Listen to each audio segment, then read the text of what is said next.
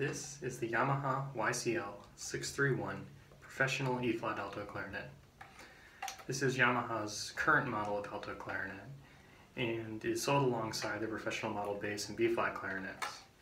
So before I give you my opinion of this instrument, first I just want to go down some of the features that this instrument has. First of all, like most professional instruments, this is made of solid grenadilla wood. It also has silver-plated keys like you tend to find on more modern professional instruments. Now that's pretty true of most modern-day professional alto clarinets. However, this instrument has some special features that make it different from your average Buffet or Selmer. The first and most important feature, in my opinion, is the fully automatic double register mechanism this instrument has. So essentially what a fully automatic double register mechanism is when you're playing in the upper clarion register, most instruments, at least B-flats and student altos, tend to have only one register vent, and it would be placed midway in between these two vents on this instrument. And for most instruments that's enough, but it does create a few problems. First of all, it creates problems with intonation, especially in the clarion B and the high C. And the most common problem it creates is that it'll make those notes extremely sharp. And in addition to that, it'll also make those notes quite hard to play. So when you're playing through the upper register, it'll start out stuffy and hard to play. It'll get a little bit easier as you get to the mid clarion. And when you start to get to the upper notes, it gets a little bit harder. And that's pretty true for most other alto clarinets. However, this instrument solves that problem in a pretty good way, in my opinion. What it does is it has, instead of one vent, it has two vents. This upper vent for the notes E through C, and this lower vent for the notes D sharp through B. And by separating those two sections of the clarion and using one vent for each, it'll actually not only fix the intonation problems that you sometimes see with other instruments, but it'll also make the clarion much easier to play. And this is why I love to see this feature on especially bass clarinets, but the fact that you see it on an alto clarinet is very unique, and I think it's a very good feature of this instrument.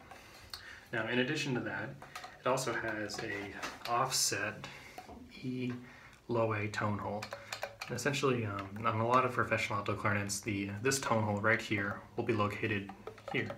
Now you can see that it's about a little bit higher up if it were to be located there. And what that causes is that that note will become a bit stuffy, and maybe the intonation can suffer between the registers. However, by relocating the tone hole to the side of the instrument, it is going to be a little bit more in tune throughout the registers, and it'll also be a little bit less stuffy and more even compared to the notes around it, because this tone hole is now the acoustically correct size. And I think that's a nice feature to see. It's actually a feature you find on your average Bundy alto clarinet, but for some reason it doesn't show up on a lot of professional models, except it's here, so that's a good thing to see. Other than that, there aren't really too many other features that set this apart from other instruments. One thing I don't like about this instrument is it doesn't have an A-flat, E-flat key, which isn't the end of the world, but for example, let's say if you were trying to play a slur from low A-flat to A-flat, you really couldn't do that without lifting your finger, and you really can't play a smooth slur between those two notes. Now if you had the side A-flat, E-flat key, that slur would be no problem. But in this instrument you have to do a little bit of maneuvering with your fingers to get it to sound right. And that's kind of disappointing because it's a pretty common feature on a lot of professional B-flat and bass clarinets these days. So it's disappointing not to see it on this instrument. However, I think that it's still a very good instrument despite this, and it's still worth a look at. Now, another thing I don't like about this instrument is the size of the altissimo vent. Now, because of this, it's very hard to play on the altissimo register, as I'll demonstrate.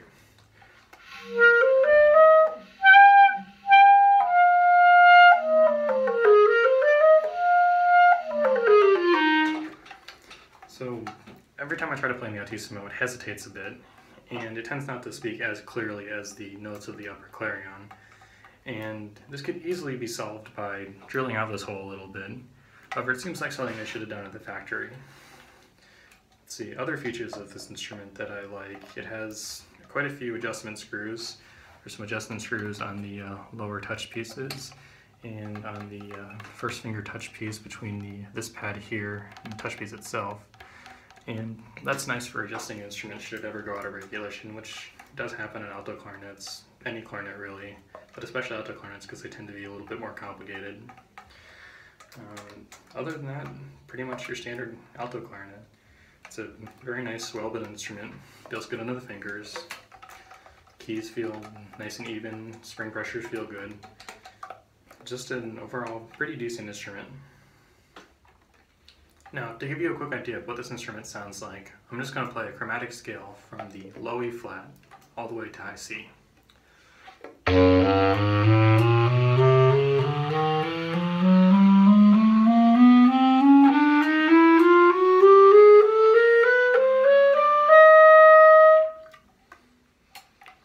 Now there is one other feature that this instrument has.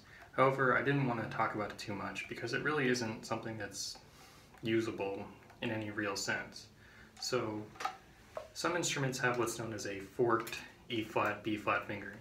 Essentially what that means is instead of playing E flat in the lower register, B flat in the upper register like this with the side trill key, or like this with the 1-on-1 fingering, you can actually play it like this with your first finger on your left hand and your third finger. And this is pretty common on instruments like full volume instruments and some older clarinets. However, it's not really seen too often on alto clarinets. However, this instrument does kind of have this feature. You can see that when I close the third finger key, it actually closes the E flat pad cup. And in theory, this should produce a E flat or B flat. But as I'll demonstrate, there are some problems with this. So first what I'm going to do is I'm going to play the B flat, or I'm sorry, the E flat with the traditional fingering, and then I'm going to try and play this fork fingering.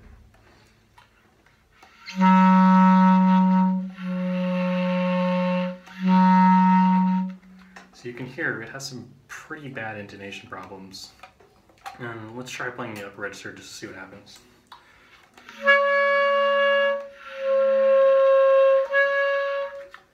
Again, very, very flat. And it's not like this feature was just an accident, because there is actually an adjustment screw here. So it's designed so that when you close this key, it's going to close this pad cup. So clearly some thought was put into the design, and somehow along the way somebody realized this feature didn't work and then never removed the keywork to make it work. So a very unusual feature.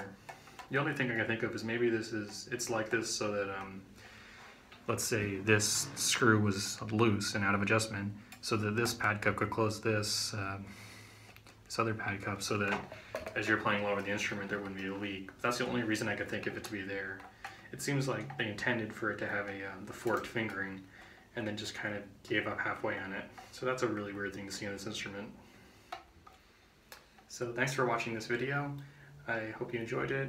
Let me know if you have any questions in the comments below and I'll do my best to answer them. Also, please feel free to like and subscribe. I tend to post reviews and project videos. Alright, thanks for watching.